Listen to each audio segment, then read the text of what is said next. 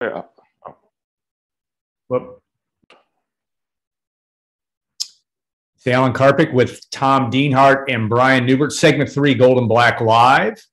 I want to thank our sponsors, Hilton Garden Inn. When tomorrow's a big day, stay at HDI tonight. Triple X, on the hill, but on the level, the Purdue tradition since 1929. And, of course, State Farm agent Trent Johnson.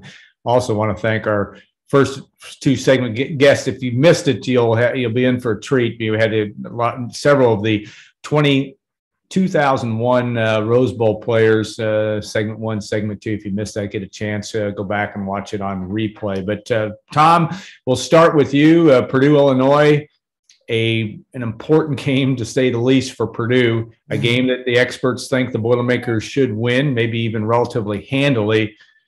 Yet Illinois has to be considered dangerous just because they were able to beat Nebraska, and yet they've lost their last 3.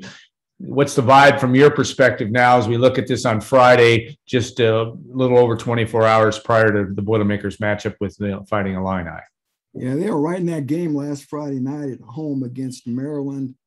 They let the Terrapins off the hook. So, yeah, Jeff Brom, that whole team, they're not taking anybody lightly. The struggles of Illinois are well documented. Obviously, Alan, you talked about the opening win against Nebraska, which was hailed. The Illini were feted across the country.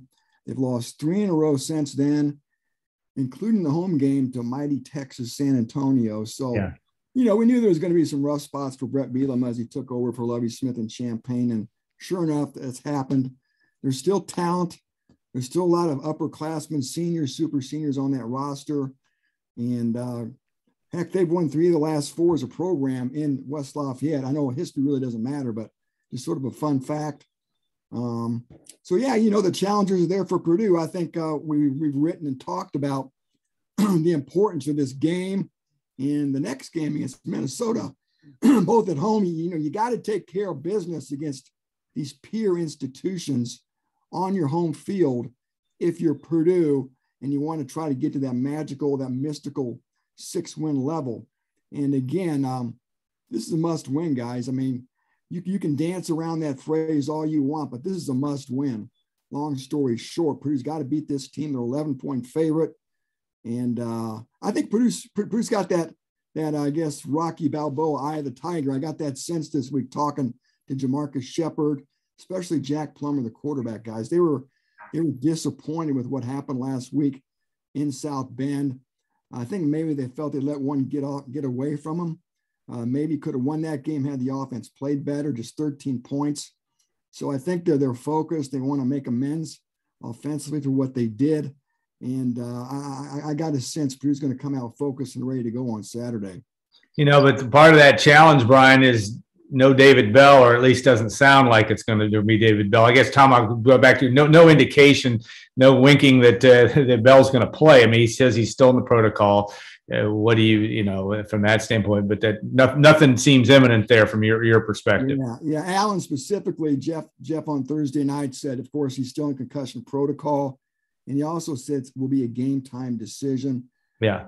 I'll be honest with you. I kind of get the sense we're probably not going to see David Bell Saturday. That's just my hunch, my guess. I could be wrong. I'm wrong a lot, but I guess I would be surprised if he lines up again on Saturday. Of course, Mershawn Rice is out with a foot injury. Yeah. And he's going to be out for an extended period of time, maybe upwards of 6 weeks, it sounds like. So again, who's going to step up at wideout? Will Milton Wright, take that step? Will Jackson Hunter play a bigger role? How about TJ Sheffield? What about Brock Thompson? So again, there's plenty of talent there and plenty of opportunity for some of these other wide receivers to emerge. And I guess that's my question, Brian. I mean, you try to fix that offense, and yet you've got your biggest weapon, 2 of your biggest weapons that aren't going to play tomorrow, in obviously Xander Horvath and David Bell. That seems like a little bit of a challenge for this offense against an Illinois defense that's been suspect at times, to say the least. Certainly at Virginia they were, but yet last week they gave up a lot of yards but didn't give up a lot of points. So what do you think from that perspective, in terms of the next man up, as Tom mentioned? It seems to me it produced to me it looks like a low-scoring game, I guess is what I'm saying. What do you think from that standpoint? Well, yeah, I mean, there's no game time decision to be made on David Bell until he's out of the protocol. Yeah. Concussions and concussion protocol matters don't work on a schedule. You can't put, you know, any sort of time frame on it. I got a concussion a couple of years ago. I still forget my name most days. But but I'd be a little bit surprised at this point if David Bell plays. I'm basing that on nothing. For all I know, he could have woken up this morning, perfectly fine, and he could be good to go. But I guess I'd be a little bit surprised, just because I think concussions are such a wild card that I don't know. I'm just saying I'd be a little bit surprised if we saw him. I don't know if I can really justify that with any sort of we don't know, more meaningful comment. But obviously that is something that is a real obstacle for this offense. It's amplified by all the other guys you don't have. Mershawn Rice, this would have been a golden opportunity for him. Xander Horvath being out, I think, already has hamstrung this offense to a certain extent. I don't think Illinois is good. I think when they beat Nebraska, that was much more about classic modern Nebraska, where they just can't get out of their own way. That when there's a play to be made, they do the opposite of good. And I think when you look at the way they were competitive against Maryland, being competitive against Maryland on your home field is not anything to write home about. And those were two teams that just couldn't do consecutive positive things. I think that obviously this is probably the most beatable team in the Big Ten, quite honestly. But the problem Purdue has right now is that this stuff's starting to pile up. You have a significant obstacle here if your best offensive player, the player you've built your whole offense around, basically, is out. Depth is starting to become an issue. Illinois, I think, is going to try to put some pressure on the quarterback, and Purdue obviously didn't handle that so hot at Notre Dame last week. So without some of your weapons, Purdue is not nearly what Purdue would be otherwise here. So the timing of this, when you have these winnable games, the last thing you want is for your winnable games to go sideways on you because of circumstances. And right now, Purdue's got some circumstances here. I still think Purdue has more than enough to win with, but I think its ceiling as a team is considerably lower without David Bell, to a lesser extent without Mershawn Rice, and certainly without Xander Horvath. Yeah, Tom, this week too, the quarterback, Jeff Rom, said after the game, he said it Monday, he said it Thursday, Jack Plummer's his guy, makes perfect sense, at least in my opinion. How do you see that being handled? And you talk about it being kind of Plummer's team, at least a little bit on your writing last night, but how important that's important. Obviously your quarterback is, but put that in perspective for heading into this week. Yeah, again, Jeff reiterated after the game last Saturday and again on Monday. And, Jack Plummer's his guy, and we talked a little bit last night about that as well. And of course, he knows Jack can get better at things. He says they watched some extra film together this week. He just wants Jack to be able to handle pressure a little bit more, be a little bit more nimble in the pocket when he feels pressure, not to flinch, not to panic, just to buy time and keep your eyes downfield, those type of things. So there's plenty to work with as far as Jack Plummer, the quarterback, goes. We all know his skill set. We all have seen him win games. And I think he's capable here. And I think Purdue should be okay. I still think there's more than enough weapons on this offense, at least passing game-wise, to beat this Illini team. Now, the running game could be a different story. We'll see in missing Horvath. That's always key, as Brian noted.